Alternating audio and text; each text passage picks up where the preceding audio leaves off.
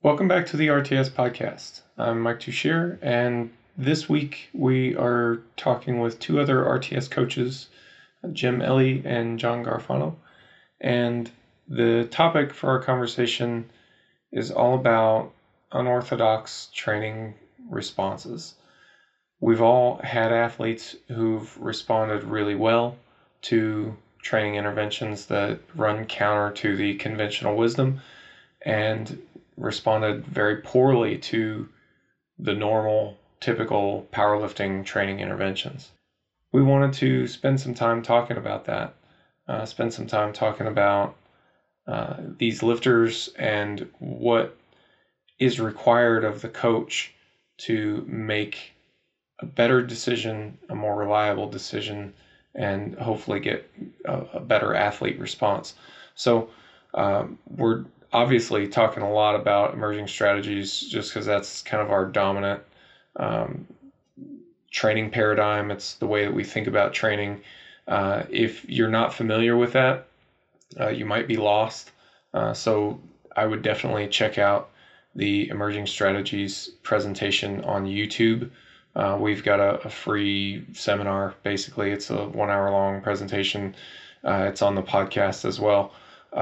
But we've covered emerging strategies basics a bunch. This is more for people that already get it, for people that are already maybe even using it.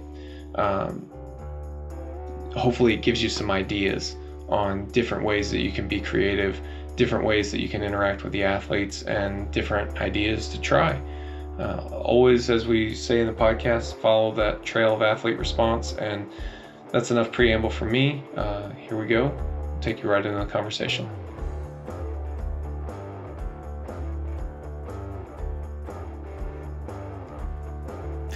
So one of the things I think is really awesome about the emerging strategies framework and just the idea of bottom-up programming is that it gives you a lot of It puts a lot of responsibility on the coach for being creative and coming up with ideas and really making it work for the lifter.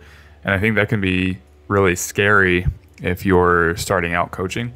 But obviously working, on staff and with everybody at RTS, we have a pretty good framework for the rules and for how we should be handling certain situations and giving kind of guidelines in those situations. But for me, and obviously for you guys, there's been situations where even the guidelines don't seem to make sense based on the actual athlete response. Like the thing that the athlete is responding to is just way out of what we would expect. And so one of the things that I was hoping to share I just got back from the European Championships in Lithuania, in Kaunas, and it was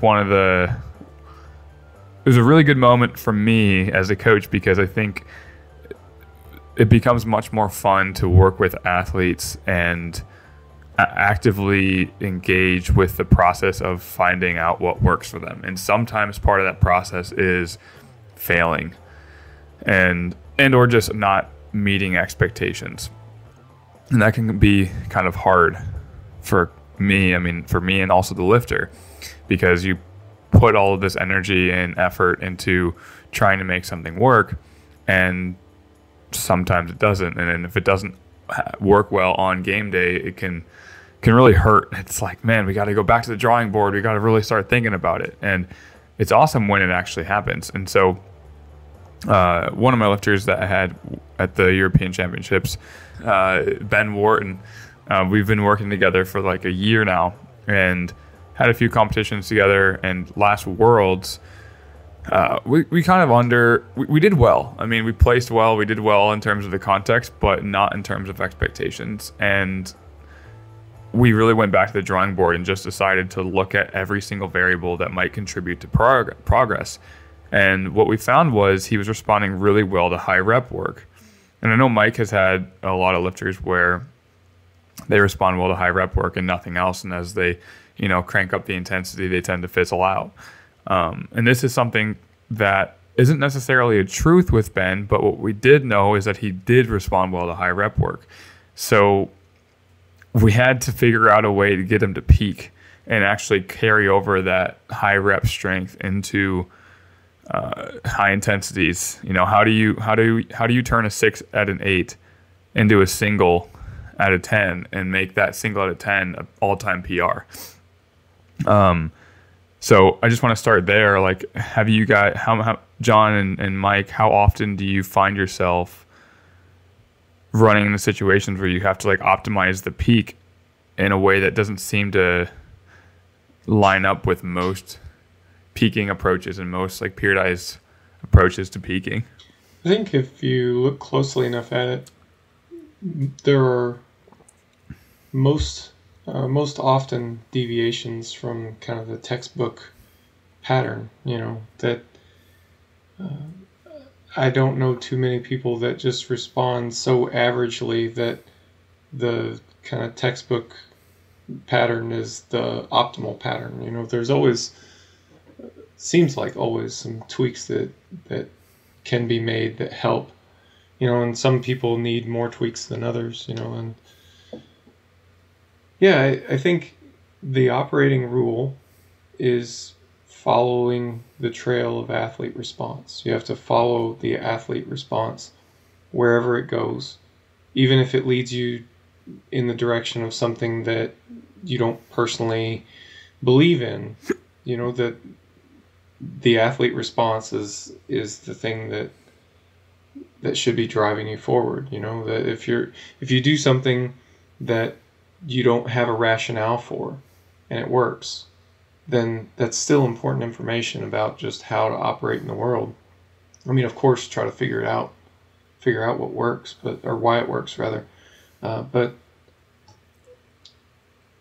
the fact that you're establishing a link between a training intervention and the athlete response is the most important thing.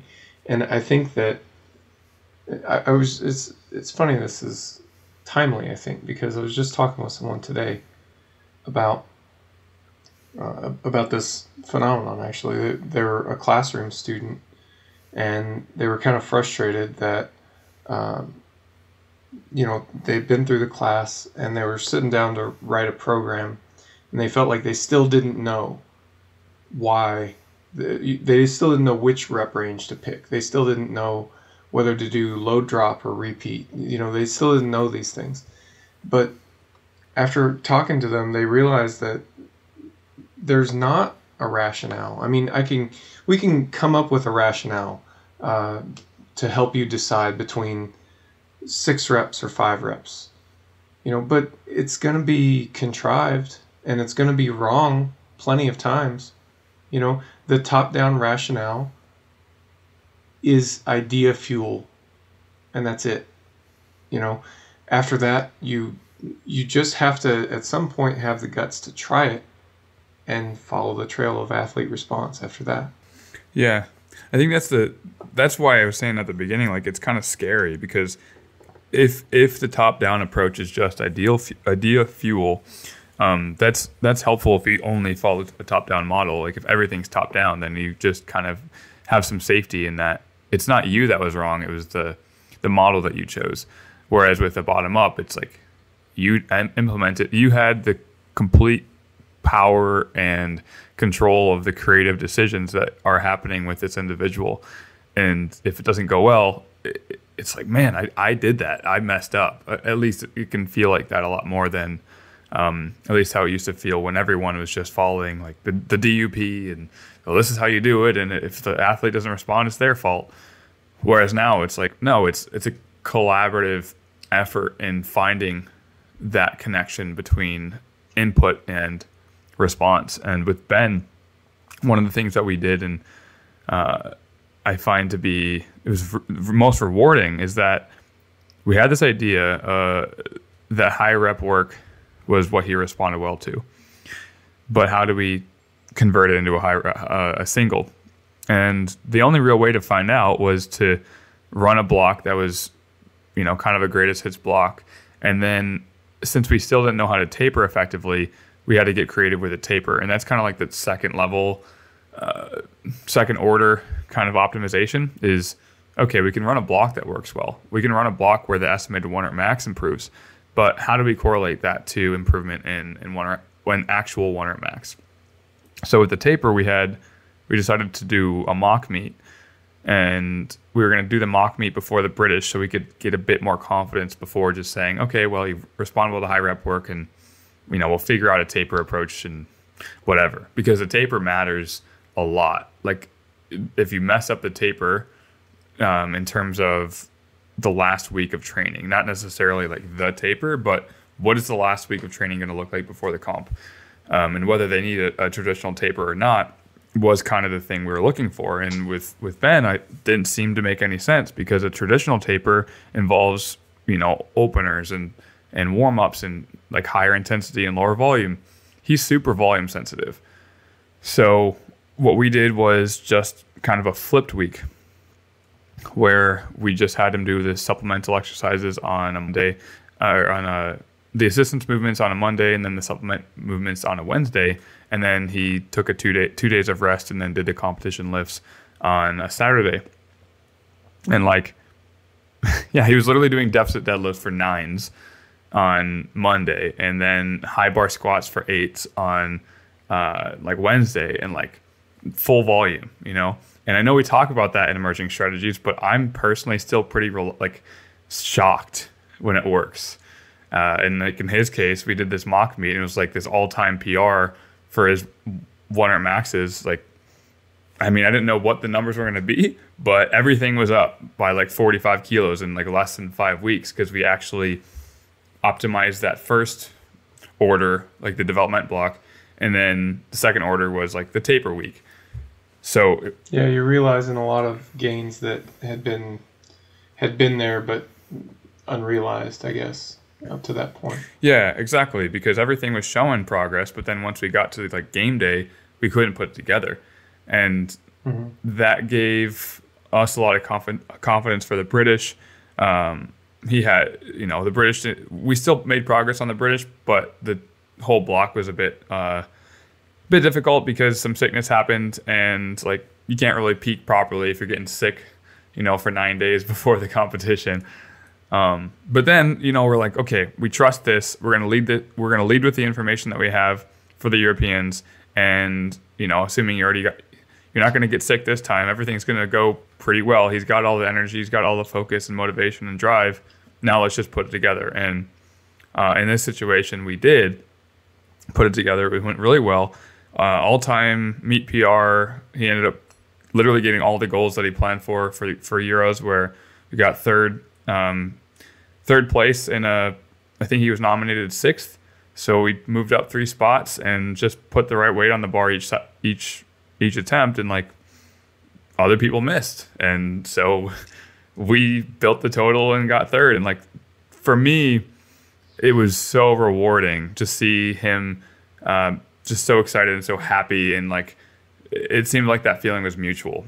And I just thought that was kind of a cool story to share with ES, especially for if coaches are like wondering about their doubting themselves, and like wondering if do RTS coaches ever doubt themselves.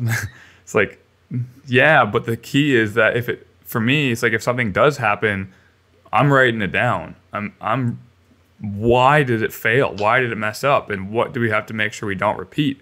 And Ben plays a huge part in that too. Good athletes tend to be quite aware of like what they respond well to and what they prefer, because I find it a little bit more difficult if there's no preference at all and it's just, coach, do whatever you want. Well, Jim, I got a question for you. So you took some very unconventional strategies, to say the least, to help Ben peak for the meet. What was the process like in getting athlete buy-in? Because having someone do deficit deadlifts for 9s on a Monday, leading into their meet, I can imagine psychologically could be challenging, or maybe not. So I'm curious what the interaction was like between the two of you and how you solved that. Yeah, well, I think it was really easy to get athlete buy-in once we followed like what should work, and then it didn't work. What should work is that we graduate from high reps, high volume, down to lower intensities and lower volumes as we get closer to a competition, and then we do the normal taper and peak. Well, every time we tried to do that, it wasn't working. So it's like okay, Ben, clearly you and I know that this isn't working anymore. And we're going to have to get creative. Like, that's the answer. We're just going to have to get outside the box. And here's an approach here's a tapering approach that I've been implementing with other people, and it's worked pretty well. I know it's not traditional. And he was like, well, if it works, it works. Like, he all he wanted to do was succeed.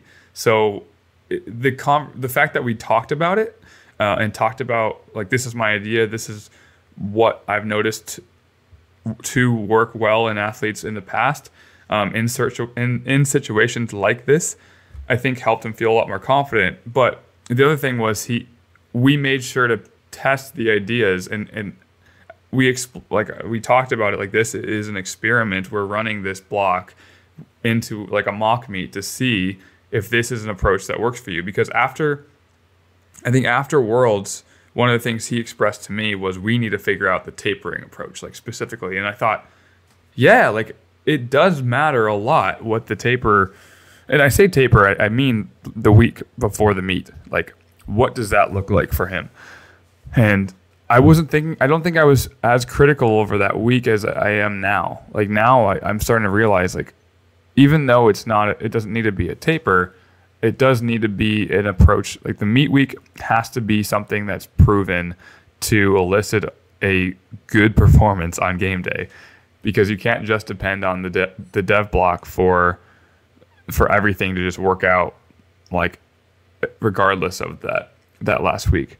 So, I just said, look, this is what we're going to do. It's going to be an experiment. We're going to try this flipped week for the meet week. I'm going to keep the volume pretty much normal, and then we're going to rest 2 days as we would like for a normal taper. But we're not going to do openers. We're not going to do singles. We're just going to trust that every single week that we did the dev block, you did squats and you did deadlifts and bench press, and you know how to do it. All we have to do now is just do it for one rep on game day.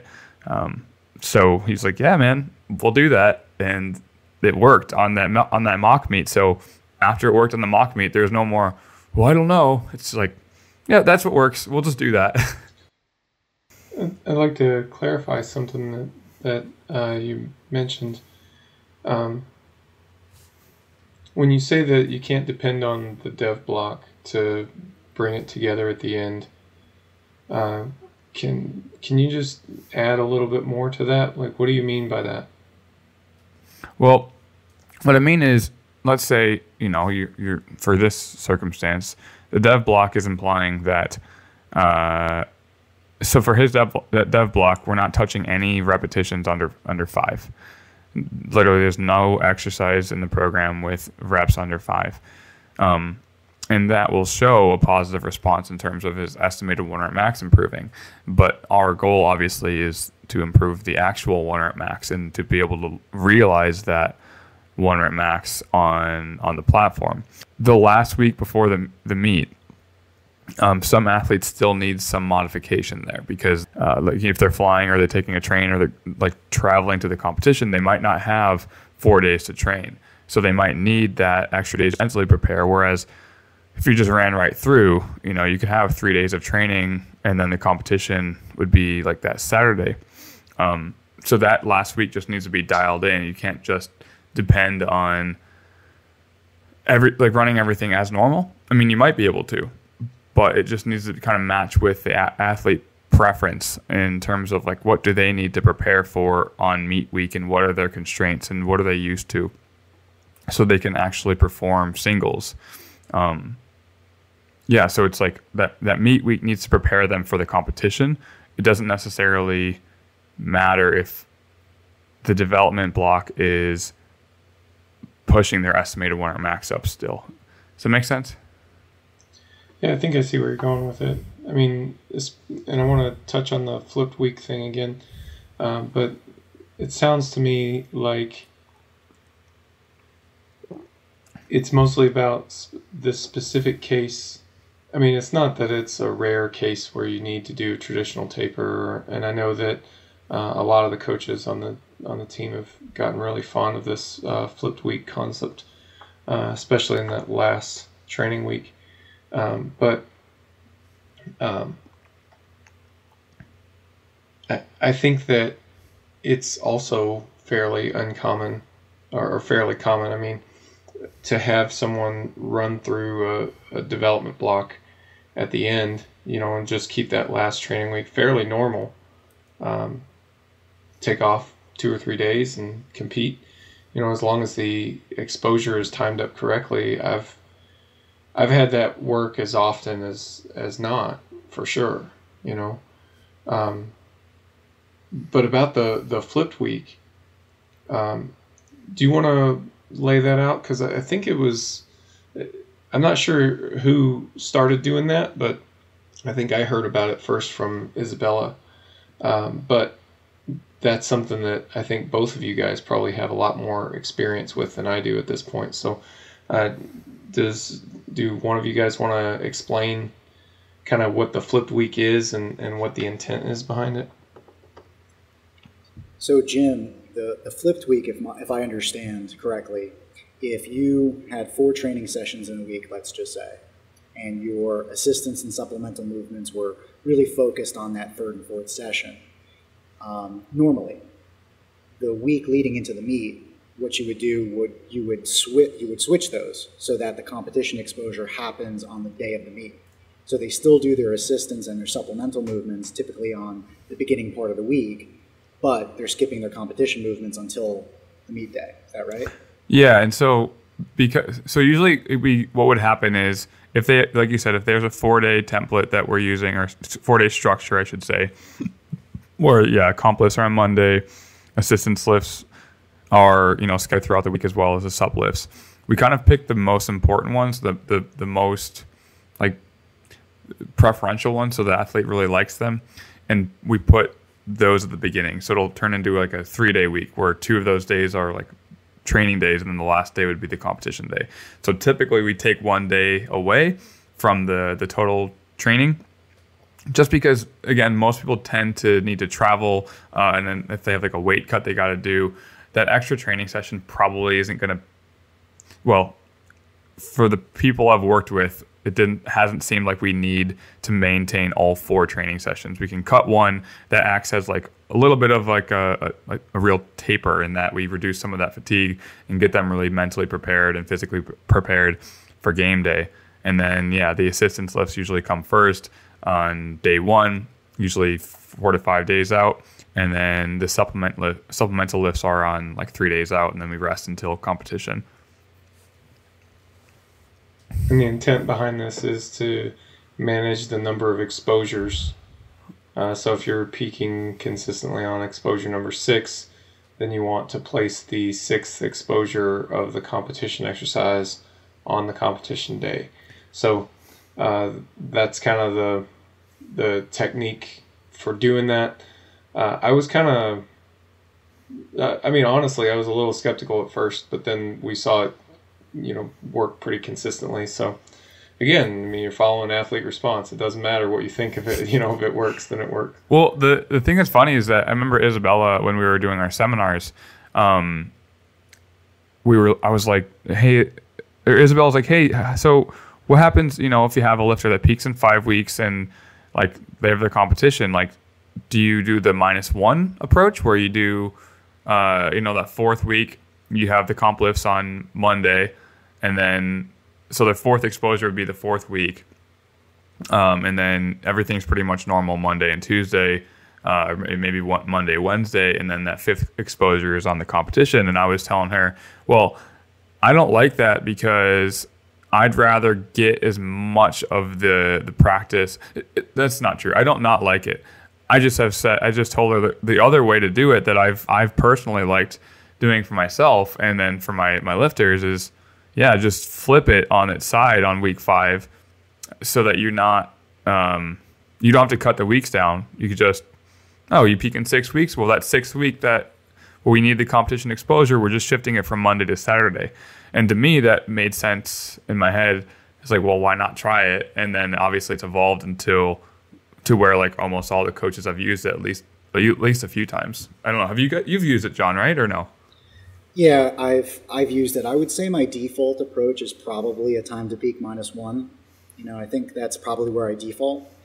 However, if an athlete is doing really well from a fatigue standpoint, because what I'm always thinking of the week of the meet is, fatigue and fitness, and making sure that we're balancing that out in some way so that fitness is continuing to improve while fatigue is being managed. And if an athlete really needs a reduction in the competition lift from a fatigue standpoint, then using a flipped week makes a lot of sense, because inherently assistance exercises and supplemental movements might actually be less stressful, but could actually continue to improve fitness. So that actually may help them. So I've had a couple situations where that works out well. However, I would prefer to do a time to peak -1 kind of as a default. And if that doesn't work, then try the flipped week. Another thing that I've run into is challenges where you have someone like, let's say, with a 5-week time to peak, so 5 competition exposures. And I recently had an athlete who he had a meet, and then he had 3 weeks to peak again for his next meet, except he peaks in 5 exposures, which, conventional wisdom would say, well, that would be impossible to do, right? You would have to sort of maintain a peak. Well, I didn't maintain a peak. What I did was it was actually 4 weeks. So he had a pivot week, and then he had 3 weeks to actually to peak in time for the meet. So what we did was we used a microcycle of 1 week, and then the next week was 2 microcycles. So basically 2 competition exposures that following week, and then a competition exposure on the 3rd week, so that's 4, and then the 5th one happened on the day of the meet. And he actually improved his total by, I want to say it was 15 kilos from the meet that he had just done, which is really challenging to do, going from a meet 4 weeks ago. And he was actually saying, should we just try to maintain the peak? And I'm less I'm really reluctant to do that, because I feel like maintaining a peak is much harder than peaking again. And if an athlete has some additional capacity and they can do a 2x microcycle frequency, why not? Have you guys ever run into something like that where you've had to shorten a peak and make it happen? Anytime that I've been in that situation, I've been able to manipulate the frequency a bit. So maybe just running a straight 2x frequency or something like that. Or maybe you choose to compete not fully peaked, but that's kind of the other standard response, I would say, is it is kind of, it's definitely getting outside of the conventional approaches to kind of mix frequencies inside of a development block. However, if you kind of went back to some of the more throwing centric programs from Bondarchuk and whatnot, the way that they would plan something like that would be to count how many exposures you need to peak, and then work backwards from the competition, and custom stretch shrink the microcycle so that it fits. The trouble that we've got is honestly just our marriage to the 7-day week. Yeah. And it's just a practical consideration for almost everybody that training needs to happen on certain days and it can't happen on other days. But imagine for a minute that that's not an issue for you. Then maybe you do have a 4-day microcycle or something like that, and that gets you timed up correctly.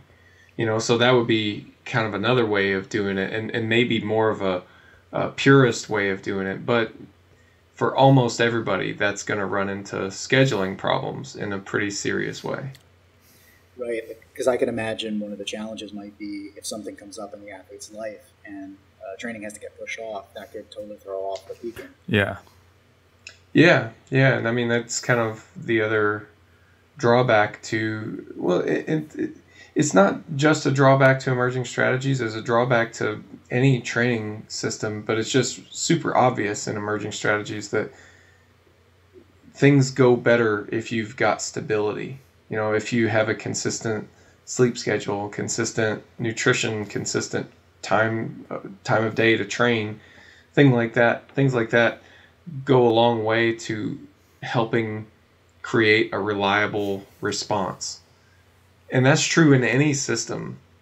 It's just really obvious in this one. That's what I like about Absolutely. the bottom-up approach of like in coaching, because it when those variables, like if those variables aren't obvious, then it can be easy to look at something like, oh well, the rep range that you used was the problem, because it's not so clear that the 5 hours of sleep you're getting a night are impacting your normal performance. Because what's a normal performance if every other week is different? Who knows? Right, exactly. There's too much noise in the system. Yeah. And I know we talk about that a lot, and it probably sounds like we're patting ourselves on the back for using it, but it's like there's no other way to feel. And I've never felt more capable of handling problems like that than, like at this point, I think I feel the most capable of making sure to like follow that process of what could be the impacting or the confounding variable. Like, what is affecting what matters? Is it the fact that you're like not focusing at all when you're in the gym? A lot of times I'll talk with my lifters and they'll like, you can kind of see in their videos that they're just kind of, I don't know, they're not intentionally like half-assing it. It's not like there's anything wrong. It's just that you can see the focus is kind of blunted.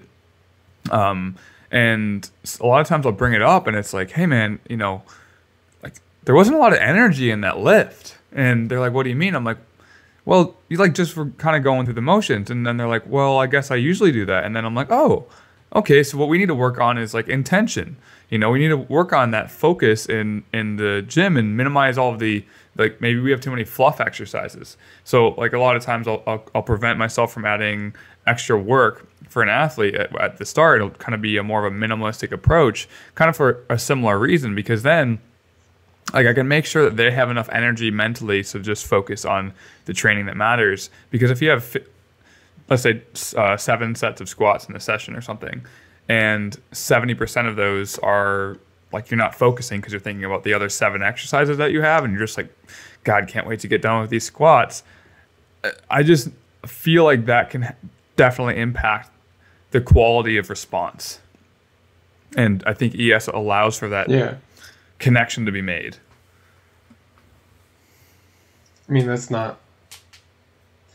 a sentiment that gets echoed in some of Franz Bosch's work about dynamic systems theory and skill acquisition, technical perfection, things like that too, that intention matters, and if you think of, I mean, it's funny how things go through phases, and the longer I'm in this, the more phases I identify, but for a while there, it got really commonplace to hear people say strength is a skill, and people at that time were really treating it like a skill, like comp lifts only all the time kind of thing. And I mean, we could talk about why that's not the best approach, even if strength is a skill, but that's a different conversation. But I do think that it's a really valuable idea to think of strength as a skill. It's an expression of a skill, and it's not a big part of it is a voluntary skill, a conscious skill, but there's a big part of it that's a subconscious skill as well. And I think having intention when you train is one of these critical variables that we pay almost no attention to in a coaching theory standpoint, because we can't quantify it. I can count how much volume you've done, I can count how much weight you've lifted, but I can't measure the degree of intention or the amount of focus that you're bringing to a session. And I'm convinced that matters in a really big way. It's interesting you say that, Mike, because one of the things that just came up during a call I had with an athlete, he was telling me that as he stood up with the weight for a squat, he felt like he could be really braced and very dialed in. But as soon as he started to walk out with the weight and get ready to squat, he lost the focus of bracing. And so he felt like he would have this chest fall pattern just simply because he wasn't focused. And so kind of focusing on that, like where was your mind? Like what were you looking at in the gym? Were you looking at other people? Like what were you focused on? And what changed from just standing up with the weight on your back and then walking out with it and then going to execute? So to your point, we don't typically measure that in any type of training system, the intention behind the lifts. And it's so important. Kind of going back to something that Jim had just said, that those are variables that can impact the peak. That the quality of the movement can impact how high that peak is, or how much exposure they're getting, or how much stress they're getting.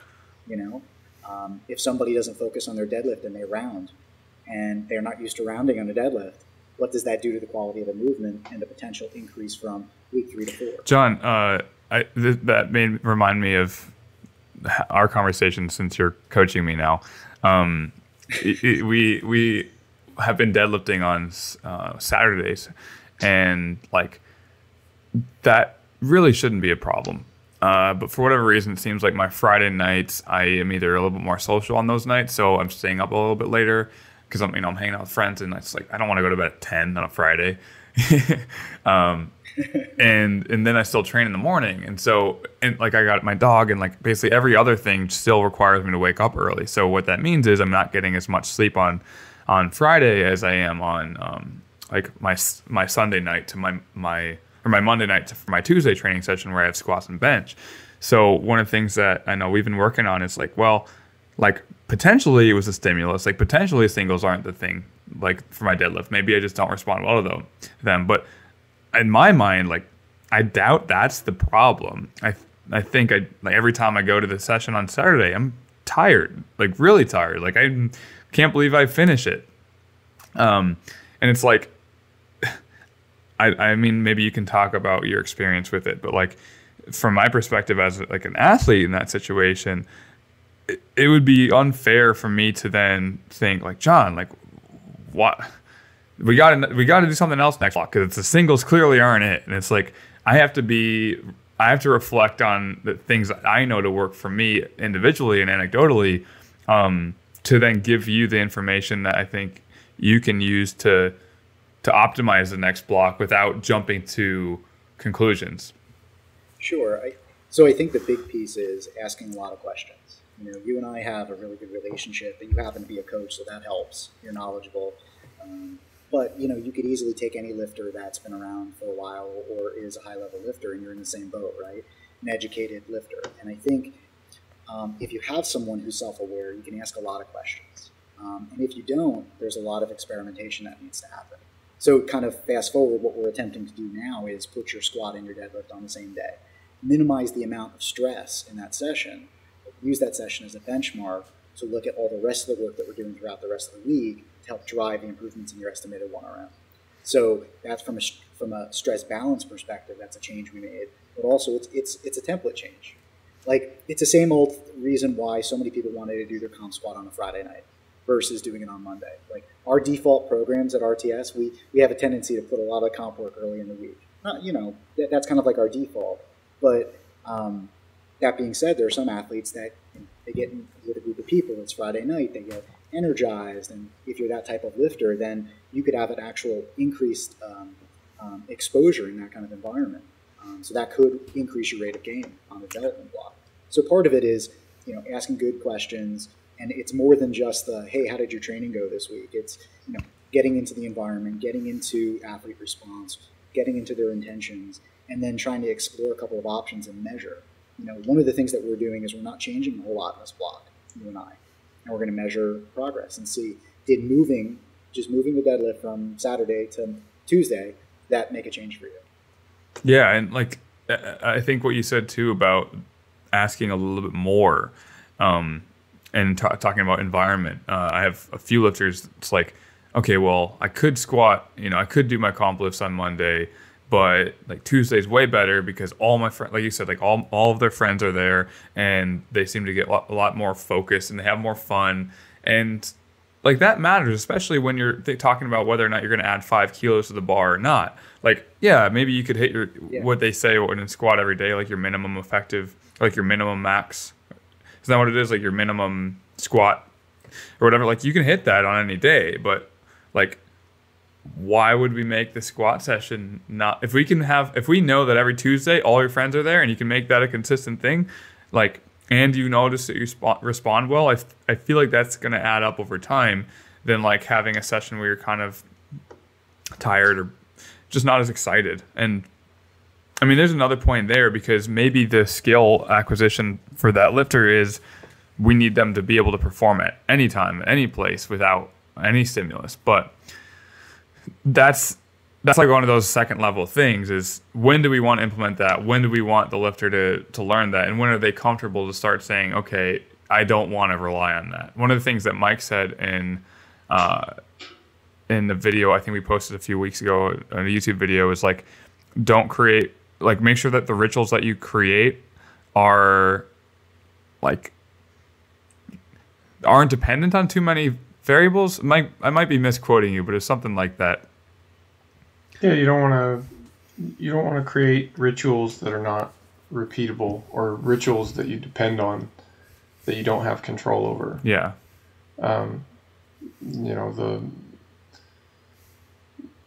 It's kind of a famous trope at this point that, somebody has lucky socks and they really believe in their lucky socks, and then someone throws out the lucky socks, and then then they're a wreck until they figure out that it was the luck was inside me all along. Right? Like it's a Disney movie or something, right? Yeah. But yeah, I mean, so you just kind of want to be careful about what types of rituals you're creating. The hype thing, though, I think is not unreasonable most of the time. If you go to a competition, you're going to have external energy present at the competition. So if that's your thing, you like to train with it, and you can do that consistently, then I normally don't have too much of a problem with it. It's when it gets to the level where it's not sustainable, that's a problem. Or if it's kind of intermittent, or if the athlete just doesn't like it. Like for me, I don't like a lot of it. There's like a happy medium, and that's where I train. And then when I go to the competition, it's too much usually, so I'm like trying to calm down at competitions. But I mean, there's a lot of people that fall into that boat. Some people just are more stimulus sensitive than, like, external stimuli sensitive than other people. Some people really like that environment, and other people don't. That brings to mind an athlete that I was working with, Mike, where I went to her meet and I said, so, for game day coaching, what do you want me to do? Do you want me to try to hype you up? Do you want me to try to calm you down? What is it that you need from me today? And I like to always ask that question as a coach. And she said, listen, don't worry, I'll get myself hyped up. I don't need that. In fact, I need you to calm me down, and all of my hype up is going to be internal. You're not going to see it, and I don't want you to make me into something I'm not. And it was great because that was fantastic feedback. So literally finish an attempt, calm off, ask a question, hey, what were your observations? How do you think it went? Then we can make our next attempt selection, and just, casual, just move on about our day. Versus another lifter where it's, you're hyping them up, and you see a lot of people getting smacked on the back or whatever it is. Some people need that. But I think it's important to not separate, the physiology from the psychology, and just understanding that people have different preferences in the way that they train, the way that they compete, and all that stuff matters, And that's why I think emerging strategies is great, because that's one variable that we're not changing, right? It's like it's one piece that we're keeping the same throughout a development block. We're not changing all of these different strategies. We're helping to try to keep something the same so that there's not so much noise in the system, versus, hey, let's change volume every single week, or let's change intensity or rep ranges. And that can get really messy, because is it the actual change in the program, or is it something else? Yeah, I think sometimes it can be difficult to, like, I think it's a philosophical buy-in type of thing with emerging strategies, because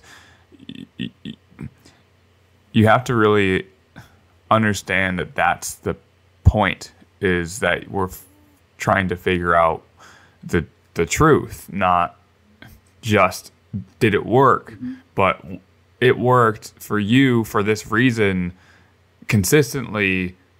Relatively speaking, we can track it and do it again because so many of those variables were controlled for. But there are other camps might feel like, well, that's no fun. Like, you're just doing the same thing every week. That's kind of a rip off. But it's like what right. we're doing is learning. It's a process for learning about a person, not. I mean, I don't even know, like a top-down approach is a very strict top-down periodized approach is like, we're just trying to get someone to improve. But and sure, you can apply learning, like you can learn about the athlete and learn about what works if you're using a strict top-down approach. But to have the freedom and the flexibility, and also it demands that the coach takes so much responsibility over the decisions that we're making. It's not as easy of a buy-in philosophically because it puts so much of that responsibility on the coach. But then also it requires that the athlete is very communicative and is engaging in the process as well. Otherwise, you can just look at the data, but as we just talked about, if you just look at the website and just look at the block reviews, there might be pretty key information that we're not getting from there. And so if the athlete isn't like speaking with us about how they're feeling, but like more in depth, and if they're not making those connections to like a lack of sleep, then it's our responsibility to try to get that conversation to happen. So then, they're realizing more about their life and more about what they prefer and what they respond well to. I think you can see a lot of elements of a bottom-up approach. And now that I've learned more about kind of what the essence of a bottom-up approach is, we use a bottom-up approach in emerging strategies. And I see bottom-up tendencies, I see parallels in the way some other coaches plan training, where they have there is variance, probably more than we would do in a development block, but there's less variance than what we would have written prior to emerging strategies. It reduces the noise a bit, allows for a little bit more signal clarity so that learning can happen. I think the problem, though, and not the problem with those approaches necessarily, but just kind of a top-down approach in general, is that it pulls a lot of the creative power away from the coach. Like, you just don't have the freedom to follow the athlete response wherever it goes. If you subscribe to kind of a block, let's say a block periodization approach, or any sort of linear periodization approach, there is a certain pattern that needs to take place with the volume and the intensity in order to peak. And if you don't do that, then you're not adhering to that model. In that case, you're limited in the creative solutions that are available to you. Now, is that a big deal? Well, probably not a huge deal for most people, right? Most lifters respond pretty well to that approach, which is why it's become kind of the de facto default approach. If every lifter responded like trash to that, no one would do it, right? So right. It's got to be all right for most people.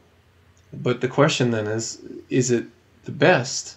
And are there any tweaks that you can make to it that would make it work a little bit better? And what if you happen to be one of these people that just responds the opposite way around? We've talked about a couple incidences at this point where things went unexpectedly or athletes responded in kind of an unorthodox way. That's all the time, like high level lifters, low level lifters, experienced lifters, not like just everyone has some sort of unorthodox response. And the thing to me is generating a reliable way of figuring out what those unorthodox responses are and taking advantage of it in a planning sense. And I don't think that you can get there. Like the reverse periodized ones are probably the most salient examples in this case. Like I've talked about working with Brett Gibbs for the 2018 Worlds, and how we basically reverse periodized his deadlift training so that he started, like the second to last block was like this middle intensity range. I believe it was like 85%. In the last block, most of the work was done at like 70%, because that's what the data was showing was his best response. And we were just following that, and, like you said, Jim, I was really nervous about doing that because you are taking it on your shoulders, and you're going to do this unorthodox thing. And if it blows up, hey, you made the call, and we did it and it worked. And we're really, really happy about that. But I think about that. Would we have ever gotten there if we had been, adhering to a block periodized approach or a linear periodized top-down planning system, even if we were following the practices of kind of reducing variation to better parse out the signal versus the noise? Is it possible to ever get to some of these really unorthodox solutions? And that's kind of where I come down on a lot of it theoretically, But I think a lot of that now, sorry, John, I'm rambling on here.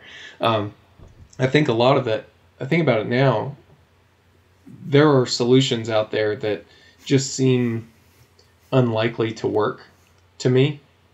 You can still plug them in to an ES framework. And I think at that point, the question that pops into my head is, are you a good enough coach to follow the athlete response wherever it goes, even if it goes to something that you kind of don't think is going to work, but all signs point to that being a valid option. Can you go there? So back in 2013, I was working with a gal, and I had just put her through a volume block, and right at the end of it did just the gym test, and was astounded by the results in like a 4-week volume block.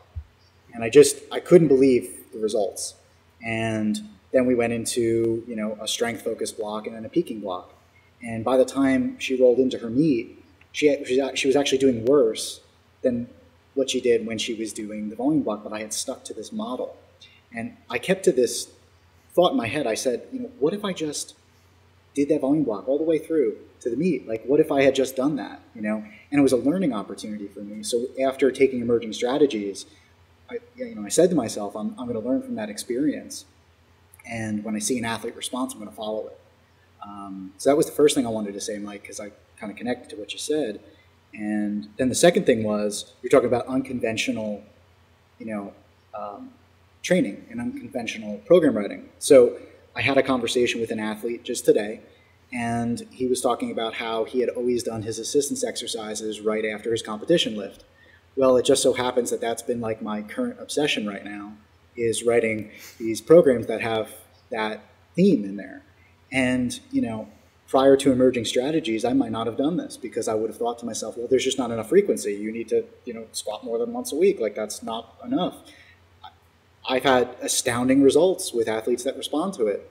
Not everybody does, but those who do, they love it. So, I don't know. I think, to your point, it's, for us at RTS, it's the 3 tenets of leadership, relationship, and creativity. And I feel like from a coaching standpoint, I have to be creative enough to solve a problem, that creative problem solving. And I have to have a relationship with the athlete to dive into more than just estimated 1RM. Like, there has to be more to the conversation. And that leadership piece is to feel comfortable going, this is what we're going to do. And if it doesn't work, it doesn't work. But all signs point to this is probably the best decision to make. Yeah. I mean, that's a really, really important piece of the ES framework. I mean, if you're going to take responsibility and you don't have the leadership, and you don't have creativity, you don't have a relationship, then like you're almost signing up for a bad time. Like how are you going to take responsibility and then not have all those? But the other thing is that you kind of have to be aware of your biases, because when you are taking all that on and you are working with individuals, and you have an idea in your head, it's like, well, I'm creative right now, but it's like, well, what if you have 7 blocks to write that week?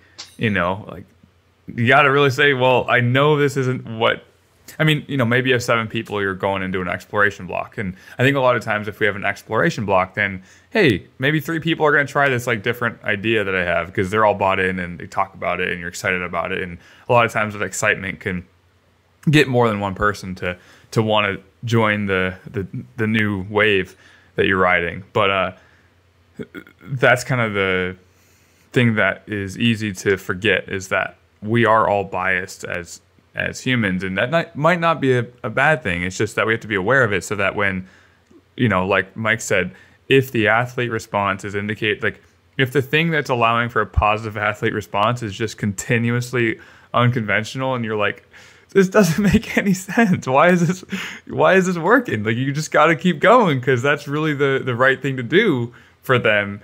And that's when it does work. Like in Mike's situation with Brett, it's the most rewarding thing. Competitions are, for me as a coach, much more than did they do well, but more what did that feeling mean to them? What did doing well mean to them? What did it take for them to experience success? And I think that the struggle of finding the solution and then actually experiencing that success with them collectively is what makes this system worth it in the end. Because obviously we can just find a thing that works and stick with it and never change it, and just, it's unlikely. There's some lectures that's going to happen, obviously, but it's very unlikely that's consistent over the long run. And, maybe you pick up someone that is just a pretty good responder to most things, but even then, at least when you do put something together, it still feels like it's something you built than something you copied. And I find that to be cathartic, I think, is how I describe it myself. I was going to say, maybe this is a great place to conclude. I think there's a lot of really cool stuff that we talked about today, and I think the big piece is being willing to, as a coach, understand your bias, and then understand that there's a lot of different strategies out there, and we're not solving the problem of what would most people respond to. We're solving the problem of what does this athlete A, B, or C respond to individually. And if we start to see a response moving in a different direction, are we willing to put aside our biases and explore that a bit?